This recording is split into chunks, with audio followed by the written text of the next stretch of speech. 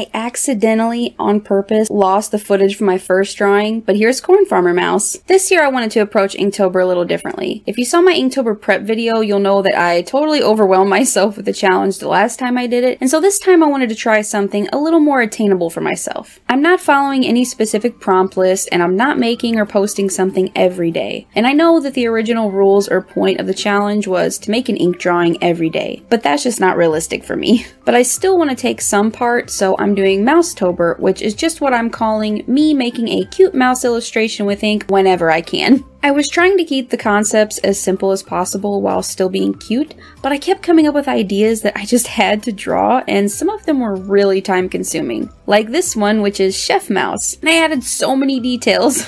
So for the first 18 days of October, I got 7 drawings done, which I know is not very impressive, but that's 7 drawings I didn't have before. One thing I am sticking to is using only black ink along with a paintbrush for washes and my glass dip pens I got as a gift. I still think Chef Mouse is super cute, but I don't think the final result turned out exactly as I had envisioned in my head. Like, I could have made the wall even darker in the background so that the lighter elements popped out more, but then it might have made the mouse blend in, which can't happen because he's the star of the show here. So all in all, I think it turned out cute, but could have been better. Because Chef Mouse took up so much time, I wanted to try a simpler idea, so I drew a cute little baby mouse sleeping and tried to really focus on making it look like he's all comfy and cozy in his nest.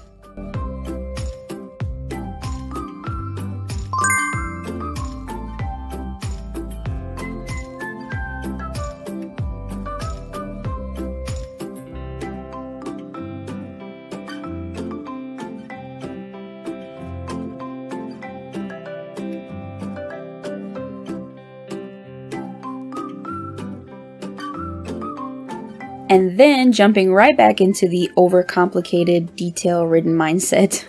This drawing is Forest Mouse, and he lives in a little hole at the bottom of a tree, and he has a little door and some log steps, and the mushrooms growing off the tree works wonderful as a roof for his porch.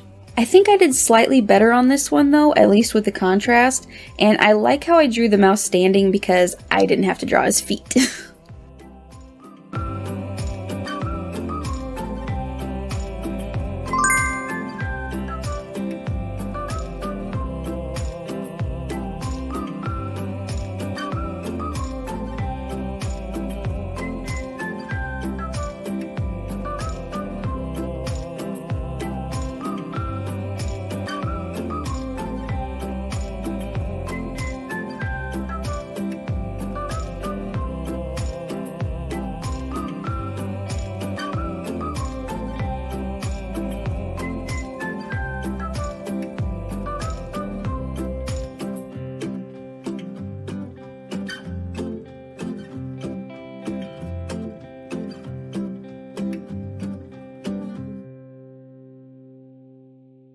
After that super detailed drawing, I decided to do another simpler drawing, and this is probably one of my favorite illustrations out of all the ones I've done so far. A cute close-up of a mouse face with some big round glasses. This one is called Ben Mouse because my son Ben asked if it was based on him since he wears glasses, and I said yes, even though he wears rectangular glasses.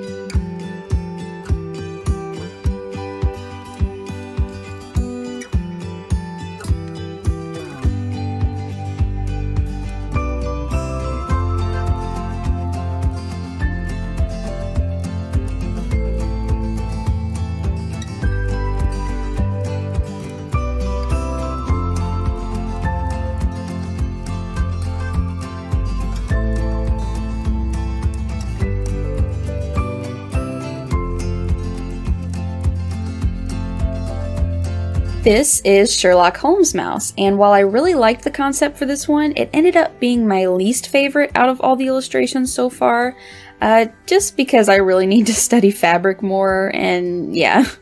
This was the first mouse I did somewhat of a fur pattern on instead of a single color, and I really like how it turned out. I'll definitely have to do more pattern mice in my future Mousetober drawings.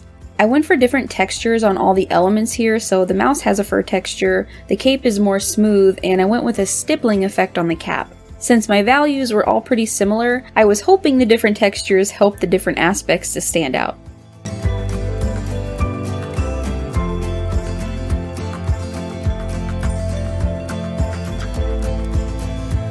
This is the last drawing for this video, and I originally was going to call him Buttercup Mouse because he's smelling some buttercups. But once I added the grass in the foreground, which I kind of regret honestly, my friend Natalie called him Meadow Mouse, and I think that name fits him much better.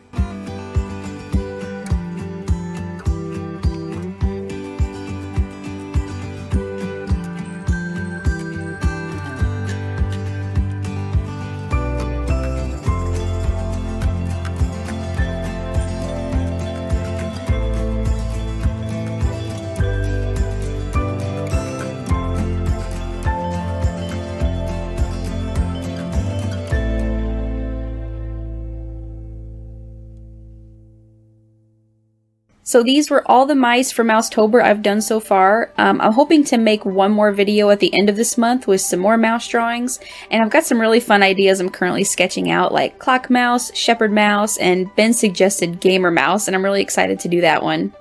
Leave your mouse illustration suggestions down in the comments and I might do one. If you like this video, maybe click the thumbs up button, and maybe you'd like one of these videos up on screen now.